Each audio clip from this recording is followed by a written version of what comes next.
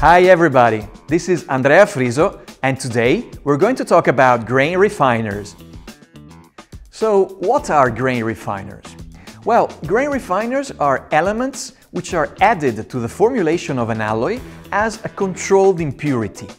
This controlled impurity is useful to increase the number of grains that you get in the final microstructure of the alloy.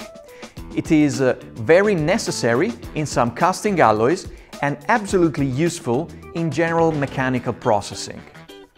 So these controlled impurities come from different elements, and these different elements may have different prices.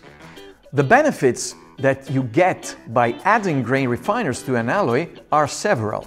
You may have a workability improvement, you have a shinier surface, you have a better behavior during thermal and mechanical deformation. And last but not least, you reduce the risk of cracks under different performance issues. As we understood before, some of these elements are precious, so they might impact on the final price of the alloy. Whereas some other cases, when you don't use high purity gold, grain refiners may interact with them, leading to some hotspot issues.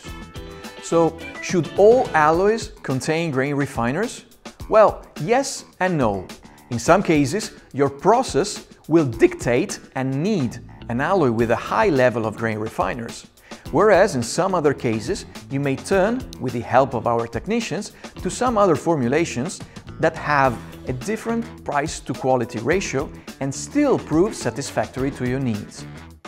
Thank you for watching this video and see you next time with another Knowledge Bite.